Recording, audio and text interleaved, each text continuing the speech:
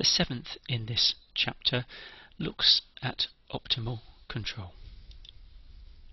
Earlier videos then introduced the concept of state feedback and demonstrated that it moves the poles. So if you have a state space system, x dot equals ax plus bu, and you introduce a feedback u equals minus kx, then you get a new transition matrix A minus bk, which has different pole positions. It was shown that when a system is fully controllable, that's a key point, if it's fully controllable, the poles can be placed arbitrarily, that is wherever you want. However, it is also clear that in general it is not obvious where to place the poles, and hence we need a more systematic design procedure than simple pole placement in general. Now, typical guidance for selecting pole positions might be to start from something like a root loci analysis, which tells you where the poles would go as you change the gain of a compensator. And you might suggest that we want the closed loop poles to be near to the open loop poles, and the logic for that is that if you're trying to get the system to behave in a natural fashion, you're not having to force it too much. But if you're trying to move the poles to very different positions, then you're likely to be using aggressive inputs, and therefore you may get a sensitive loop. Nevertheless, what do we mean by close? This is a rather ill-defined concept, and also if you've got to place n poles explicitly, rather than just get a nominal area for the dominant poles, then you might get an over-exacting or over-specified design, which is unhelpful. In practice, we're happy for poles to be in a region. I want it to be roughly here, but I'm not worried where it is precisely. So what's the proposal? Instead of specifying pole positions precisely, we want some degrees of freedom which allow us to use a proxy, for getting the poles that we want, and the proxy we're going to use is some measure of closed loop performance. So what we want to do is say, what's the impact of these poles on closed loop performance, and how can I choose the poles that give me the best closed loop performance, rather than specifying the poles first. Now, such a proxy should allow us to do more systematic design, while giving enough slack for the feedback to place non-dominant poles wherever it likes. We don't really need to place the non-dominant poles, they don't matter. So having to place them means that we're giving up degrees of freedom that we don't want to give up. So a proxy we're going to use is called a performance index. So a performance index is a mathematical measure of the quality of system behaviour. So if you have a large J, a large performance index, it implies you've got poor performance, and a small j implies good performance. Now, performance is often defined using attributes such as this: rise time, settling time, overshoot oscillation and damping ratios, offset, peak values of signals, especially things like inputs. But we have a problem. There are other possible attributes you might use, but these attributes are not particularly easy to use, because there's not a simple link between these attributes and the state feedback gain k. So instead, a typical performance index we're going to use is called a quadratic measure of future behaviour, and here you'll notice we're using the origin as the target for convenience, but you don't have to. There are alternatives, but we won't cover those to save you the algebra. So this is what we're going to do. We can define our performance using this measure here, the integral between 0 and infinity of x transpose qx plus u transposed ru. And you'll notice this has got weighted squares of the deviation of the states from the target, we're assuming the target is the origin, and it's got weighted squares of control activity. And we use squares because these lead to easier analysis and well-behaved solutions. If you look in the literature, you'll find some people have used 1 norms, infinity norms, but they tend to lead to much more difficult analysis and are far more sensitive. But here's a key point. You should note that this choice of performance index is an arbitrary choice. It's a choice that is made for convenience. Now, this performance index allows for relatively systematic design, because you'll see the X transpose QX term implicitly measures convergence rate, rise time and settling, and the U transposed RU time implicitly penalizes aggressive use of the input, which are two of the key performance characteristics you would be interested in. So the choices of Q and R allow us to trade off between the importance of tracking and the importance of how aggressive the input is. So if you put all the emphasis through the Q, you'll get small tracking errors, but you might get lots of input activity. If you put all the emphasis on the R, then you'll keep the inputs to be very slow, but you might get larger tracking errors. So here's a summary. The attributes we might be interested in are things like rise time, and that's implicitly covered in the X transposed QX term. Settling time, that's also implicit in the X transposed QX term. Overshoot, oscillation and damping are also implicit in this same term. Because we've used squares, then positive errors and negative errors are penalized equally, so any oscillation is implicitly penalized. Offset is covered automatically because we have an infinite horizon, and because we have an infinite horizon, implicitly it's going to drive the asymptotic errors to 0, otherwise this J would not be bounded. Peak values of signals are also implicitly included because of the use of squares, and so therefore with a square larger values are penalized disproportionately compared to smaller values.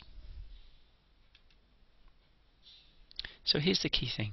This performance index J that we've chosen implicitly covers the sorts of attributes that we might be interested in, and therefore is a good measure of performance.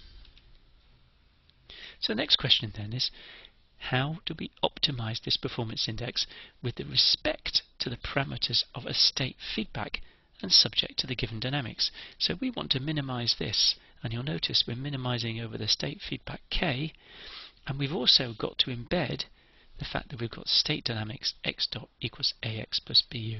So how do we go about solving this particular optimization? Now the answer is done via dynamic programming, and we're not going to cover that in this particular video because the derivation would be quite long and is slightly more advanced than we really want to cover. So what we're going to do is give you the solution. The key point is the solution is simple to find and simple to implement. So here it is. The solution is given by your state feedback K is R inverse B transposed P, where P is solved using this equation here. P is symmetric, and it's also required that R is invertible. You can see that because we've got an R inverse in here. And it's also logical that R needs to be full rank, because if R was not full rank, then this term here would not be weighting all of the inputs. Some of the input directions would have no weighting, and therefore you may end up with very aggressive inputs in the optimal solution. So remarks. Assuming controllability, then optimal state feedback is guaranteed to be stabilising. So that's a very useful property. Again, we're not going to prove it, except to say that the proof is relatively straightforward. The required computations, however, are not amenable to pen and paper in general, with the exception of a few trivial 2x2 cases. You really don't want to do this on pen and paper, so you should use a computer. And conveniently, MATLAB does this for you. If you stick in this command, k equals LQR, ABQR, you will get the answer.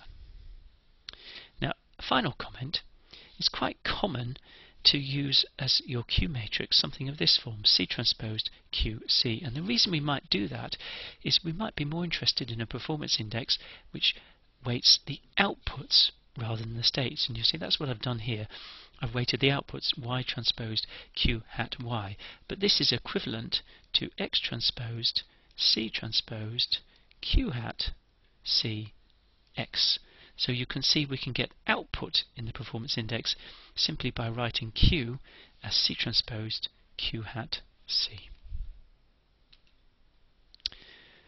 What about discrete systems? Well, again, we'll just do this very, very briefly, except to say that it's analogous to the continuous time, with the only difference that you use a sum to infinity rather than an integral. And obviously, you've got a discrete model rather than a continuous model. And once again, you can get the solution from MATLAB using this command, and here you'll see it's DLQR, the D for discrete, and here's the solution. If you want to know what the algebra is, you'll find they're relatively straightforward expressions, but you're not going to solve these on pen and paper for anything other than trivial examples. Some numerical examples then. Compare the closed loop behaviour with different choices of R. You'll see I've got a second order system and a third order system, and for both of these, for convenience, I've just chosen Q to be I, but what I'm going to do is I'm going to change the R and see what's the impact on the closed loop behaviour. Implicitly, the state feedback changes as I change R, and how does the closed loop behaviour change? Here's the first example then.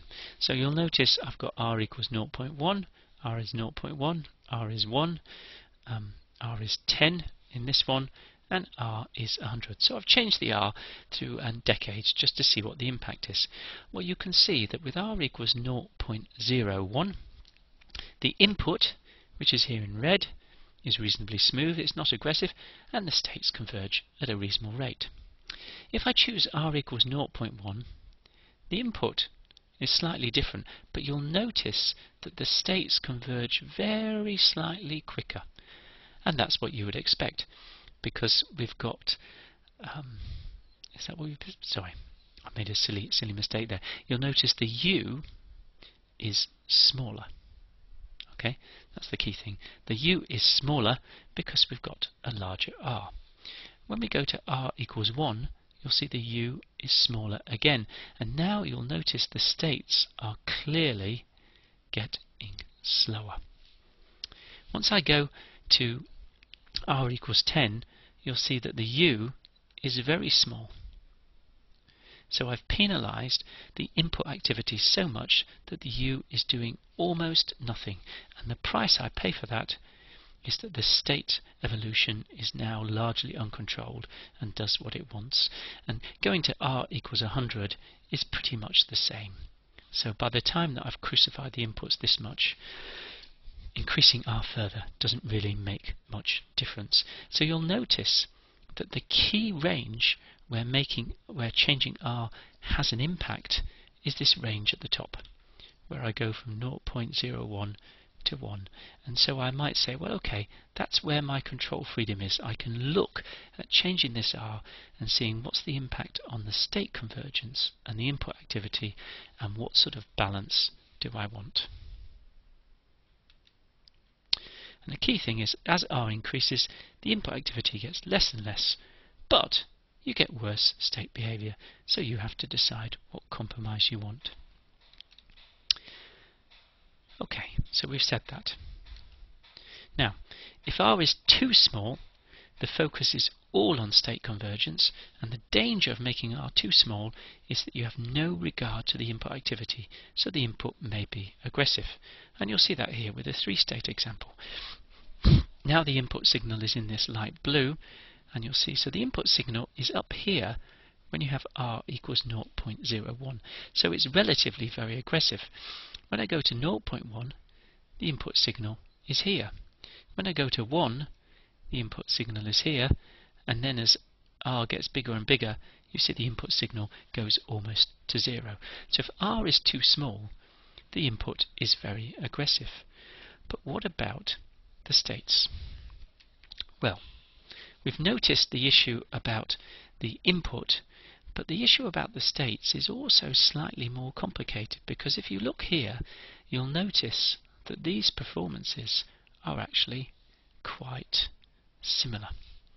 Okay, so the state trajectories haven't changed much. You can see a slight change. If you look at this one here, if you look at this dark blue one, you'll see that's quicker than this dark, perhaps if I use black, it's quicker here than here and here. So you can see that as you increase R, that particular state is getting slower and slower. So you can see the trade-off, but you're looking at this and you're thinking, well, it's not enormously clear, and that's part of the challenge, that there is a trade-off, but the trade-off isn't always as clear-cut as you might like.